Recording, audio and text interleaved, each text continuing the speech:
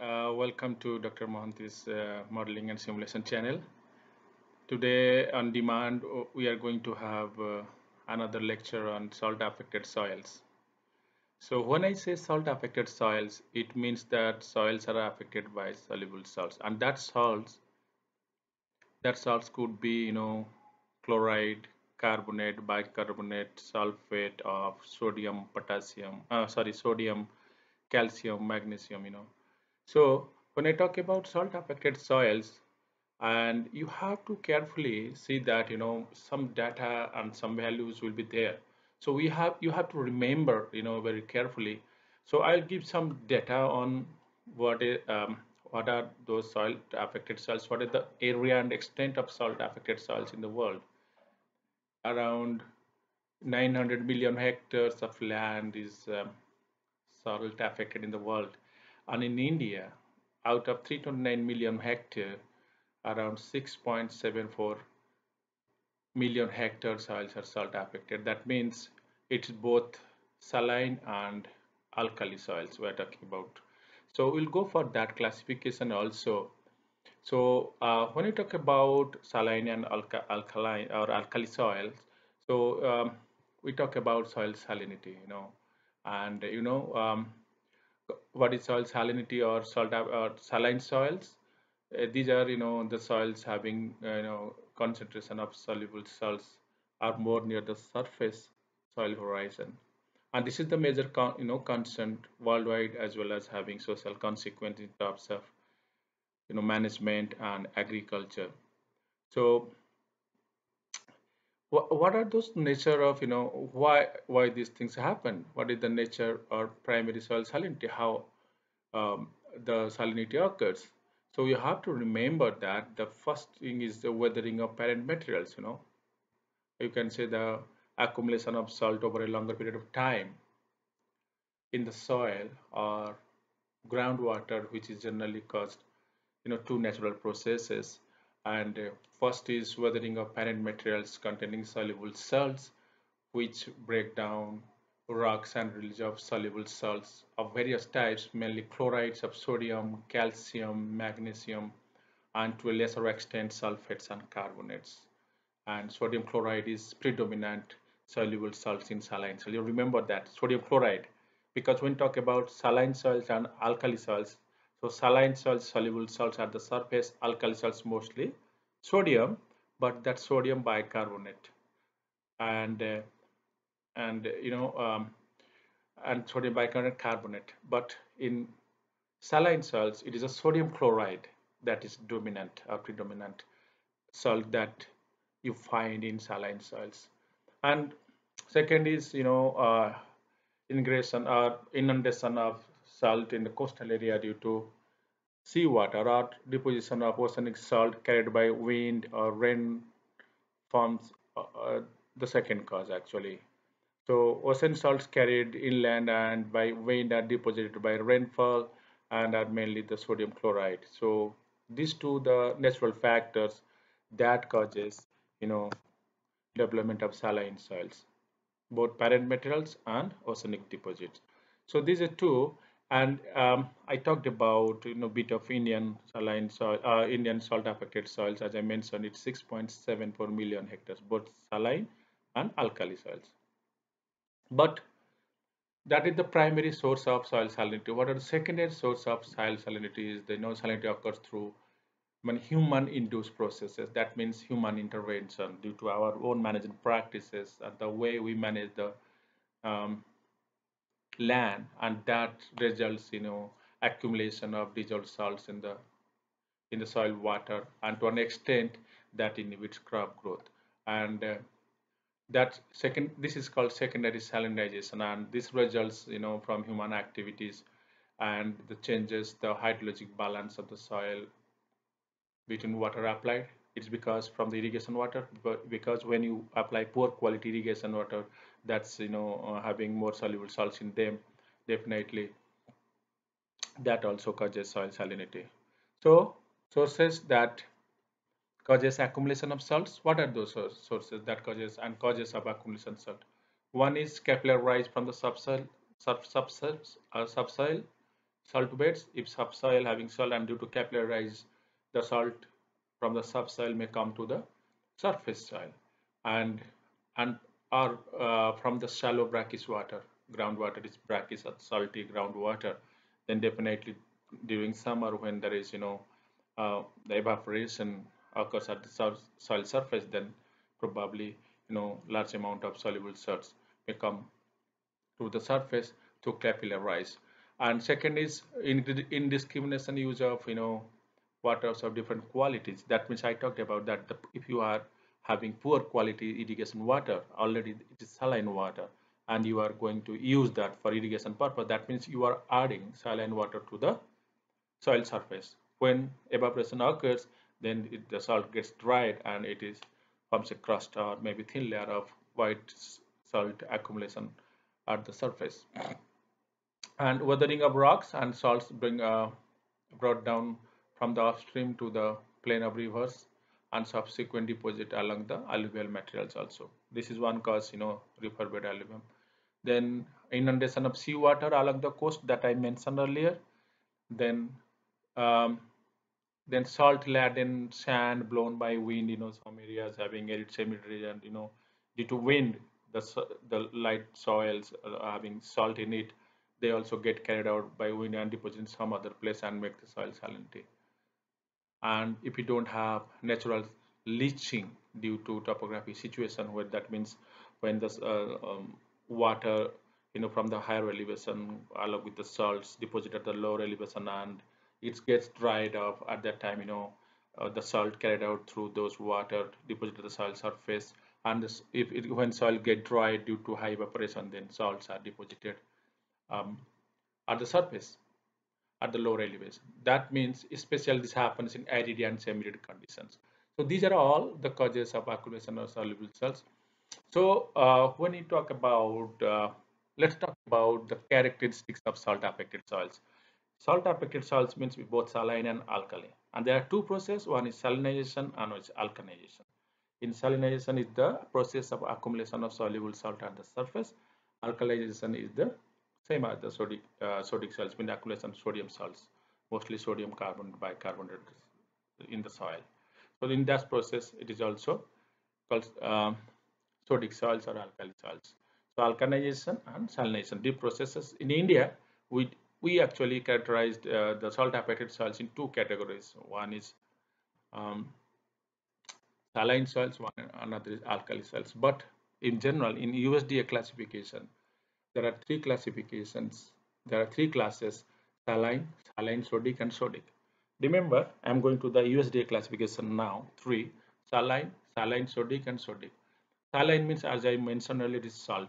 So when there is salt, EC is greater than 4 ds per meter, decisimen per meter. This is the condition 1. pH less than 8.5, that is condition of saline salt, and exchangeable sodium percentage less than 15. And if it is saline sodic, that means salt is there, sodium also there. In that case, salt is there means definitely EC will be greater than 4 ds per meter, and pH, because of presence of sodium, it goes beyond 8.5, and because of sodium, its exchangeable sodium percentage is greater than 15.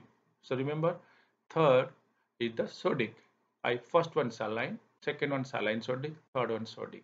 In sodic, salt concentration EC less than 4 and pH greater than 8.5 and exchangeable sodium percentage greater than 15. So if I talk about the Indian system of classification, we have two categories. One is saline soils, another is alkali soils. In saline soils, for us, pH is less than 8.2, and for alkali, pH is greater than 8.2, and exchangeable sodium percentage for saline soils, as usual, it is less than 15. It remains the same from the USDA classification, and alkali soils is greater than 15. And EC for saline salts, it is greater than 4 ds per meter, and it is variable, mostly less than 4 ds per meter for alkali salts. And most importantly, what are the type of salts or soluble salts that you find in saline soils? So mostly neutral and mostly chloride, sulfate, bicarbonate may be present, but carbonate is absent. That I mentioned you earlier that sodium chloride is most dominant in saline soil, but in alkali, um, carbonate and bicarbonate of sodium will find those mostly predominant. So you got the two classification, USD and Indian system classification, and you got the values for them. Three important values: EC, pH, and exchangeable sodium percentage. Where that is sodium, you remember that pH is higher, as well as exchangeable sodium percent greater than 15. So, I talked about these three types of soils: soils, saline alkali, and null or alkali soils. And now I'll go about in India, what are those areas having most saline or salt affected soils? It's the Gujarat having 2.2 million hectares. That is the maximum area you'll find, and that includes your coastal as well as inland salinity and our salt affected soils. But most important thing is the how to reclaim and how to manage these salt affected soils. There are many management practices that needs to be followed, and to manage these salt affected soils, it is important, most important is uh, gypsum technology for sodic soils, because salt affected saline and sodic, I mean we have saline and sodic soil or alkali soils. So gypsum technology, using this technology, till it the most important way of reclaiming this alkali soil or sodic soil. This is the most important use of gypsum, calcium sulfate to water. Or second is subsurface drainage technology. That means subsurface drainage is effective way, amelioration waterlogged saline irrigated land in India. And this technology has been widely adopted and mostly is Haryana, Rajasthan, many parts of India where salt affected soils are. So subsurface drainage is most important. And then third is cultivation of uh, different species of plant in highly saline soil. The species mostly is Salvadora persea. This species of plant grow well in saline in black soils. Even salinity goes up to more than 50 ds per meter, but still they yield very well. And most important, another important is cultivation of dill. So this is also non-conventional crop like dill also can be grown in this type of soil. So the species is anethum, species. So dill can be grown in this type of, is very much cultivated in this type. It is unconventional, but you can grow. And farmers based on groundwater recharge, then integrated farming system model for salt affected soils. You can have both farming system models comprised of rainwater harvesting structure, fruit trees, papaya, vegetables, engineering structures and food crops like bananas. Integrated approaches means farming system models. They really work well. Means taking both fruits crop, vegetable crop, horticultural crops, then uh, dairy farming, then integrating all the components of agriculture together, and along with the recycling of water, they really work well for this type of soils. So productivity of this type of farming system in salt affected soils really holds good. They really improve the productivity, and it improves the farmers economic status also. So the best way I can say, you go for individual treatments or reclamation processes, but integrating all those things, starting from water harvesting, recycling, to all those things I mentioned, if gypsum requirement, or subsurface drainage to reduce the salinity, to having horticultural crops, or having engineering structure, methods of land configuration side by side, having fisheries, having animals, crops, horticulture, all this together, really wonderful opportunity for farmers to improve the productivity. This type of salt affected soils, which are less productive, but due to suitable management intervention, you can really increase the productivity of these soils. Then diversifying the cropping systems also, intercropping with other crops, that's also holds good for this type of. And cultivation of forage, means for animals, forage also is important. Some states in India like Gujarat, they also further cultivation arable lands, and grasslands also very much important, they gives good yield, milk yield to the animals. So this also important, cultivation of forest grasses in this. And uh, and it has been, the other crops like cotton, and most important, when it is salt appetite soil, so breeding helps the most important purpose. Breeding means you have good variety of or cultivars that are salt tolerant, and those cultivars really, whether it's rice or other crops or other vegetable crops. So if you have these things, definitely, it will increase the productivity of those areas. And with suitable reclamation or processes, along with, tolerant varieties of different crops, then the productivity of those land will increase or improve. So there are many tolerant varieties developed and released by Indian Council of Agricultural Research, particularly CSRI kernel, Central Soil Salinity Research Institute. If I name a few, for rice varieties, CSR 10, CSR 13, CSR 23, then some basmati, CSR 30, 30, CSR 36. These are for rice varieties. They're very popular and grown all over India. And for wheat, it is KRL 1-4, KRL 19 kernel, I mean. So, and chickpea, kernel chana 1, then mustard, Indian mustard, it is CS 52, CS 54, then Daincha, CSD 123, and CSD 137. So these are all, varieties of different crops. They are salt tolerant. They can be grown this type of soil.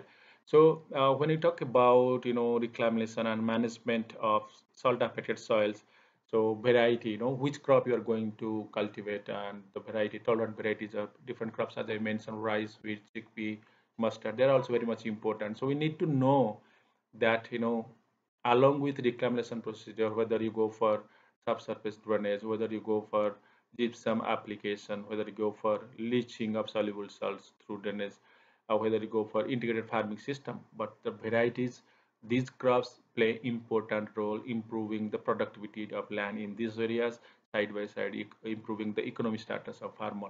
So when you talk about salt affected soils and their management, we ought to remember, first of all, what are those characteristics of salt affected soils, and what are those area extent of distribution, then what are the management practices we should follow so that we can improve the productivity of land, what are those, reclamation procedure, and we should know about that. So thank you, friend. Thank you for watching. I hope this small, section or small video about salt affected soils must have given you enough knowledge uh, about, the salt affected soils and the reclamation procedure and management to improve productivity. So stay safe. Thank you very much. Thank you for watching. Have a great day. Bye bye.